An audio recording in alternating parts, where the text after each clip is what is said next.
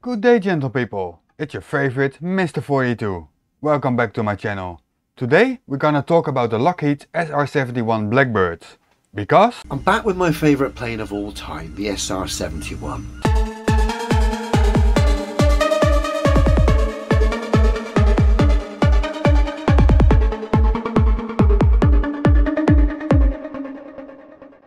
So Adam, what are we gonna do today? Going to look at two clips, look at the navigation system of this plane. We're gonna skip the navigation system because he's not going to make a claim about it. And then we're going to look at the globe maths and the top speeds related to this plane, which of course highlight the absurdity of the globe Earth theory. Excellent! Another chance to expose your stupidity. First up, let's have a look at a couple of short clips of this incredible, beautiful plane. Get on with it. Yes, get on with it. I mean, just look at it. It's literally a work of art. Oh yes, it's a beautiful plane, Adam. And Inquisitor Bacon agrees. Even now, all these years later, there's nothing about that comes anywhere near as fast or as beautiful as this plane. Its beauty is in the eye of the beholder. If that's your opinion, that's great, man. But speed is something measurable, and you're dead wrong about that. The ISS is 8 times faster, and in more recent events, both Virgin Galactic and Blue Origin match the speed.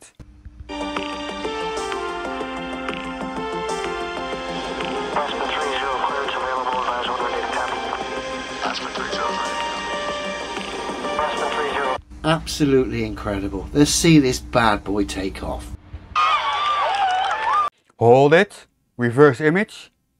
Keep it. You think it took off there, from the beginning of the runway. Oh dear.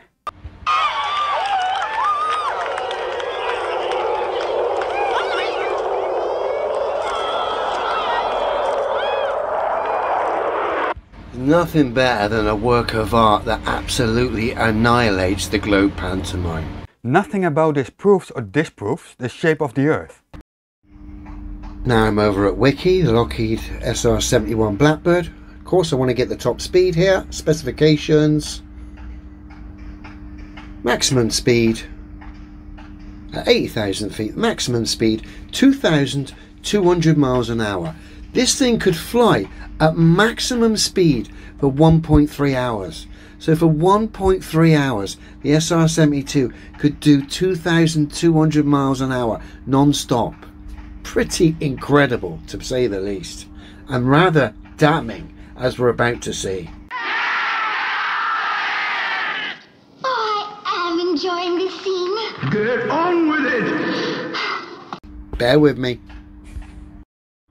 So I've got my 2,200 mile an hour figure regarding the SR-71, what it does at top speed. Now I'm at the Earth curve calculator. I want to see how much curvature this plane has to encounter according to the globe mathematics over the course of 1 hour's flight, okay? Everything I'm doing here today is based on 1 hour's flight, and then I'm breaking it down and dissecting it using the globe maths to highlight how absurd this globe is. Spoiler alert! The only thing he gets to highlight is how little he understands about, well, everything. You'll notice I've put in an eye height of 0. The plane's supposedly tracing the curvature of the Earth, so I've put in 0.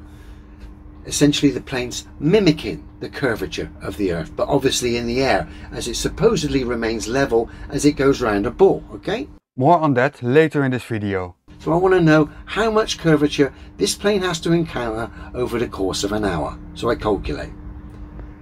And I get a figure of over 3 million feet, okay? Ridiculous amount. As usual, Adam gets confused by big numbers. I'll convert that to miles now.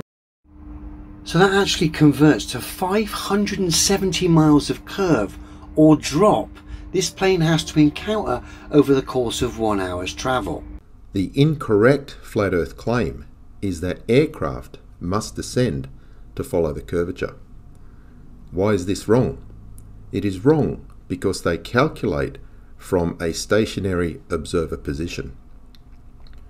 The calculation should be done at the location of the aircraft. You'll notice here on the diagram I put 2 points of reference. A, the start. be 60 minutes later, the end of the hour. And according to the globe maths, when we break this down, bearing in mind here, this whole video is based on 1 hour's travel by the SR-71. Yes, we are aware, Adam. That's how it's even more hilarious how wrong you are. If you're going to do it any other way, i.e. come up with any other figures, I need to see you break it down from an hour to a minute to a second. No, we don't. Those numbers are completely irrelevant. That accurately demonstrates how an aircraft can follow the curvature of the Earth by simply maintaining altitude. This simulator considers aerodynamics and physics, looking at the many forces acting on an aircraft in flight, including lift, weight, thrust and drag. The simulator shows how these forces interact with the changing direction of gravity as the aircraft follows the curvature of the Earth, and that causes the attitude of the aircraft to follow the curvature of the Earth while the altitude remains constant. So Adam wants us to use the wrong methods to demonstrate how it works. If not, I'm just going to block and delete your comment. As simple as that. What can I say? He's honest about his dishonesty, I guess? If you're going to try and refute me, then you need to show me the mathematics for 1 second, a minute and an hour. And it has to match the base figure for an hour, which is 570 miles a curve, stroke drop. According to the globe maths, it has to be that figure matching your model, and then you break it down from there.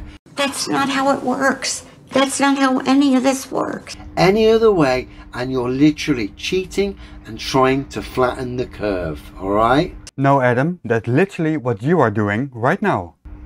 So take note of that if you're going to try and refute this video. I'm afraid the globe maths and this plane is going to make a mockery of you.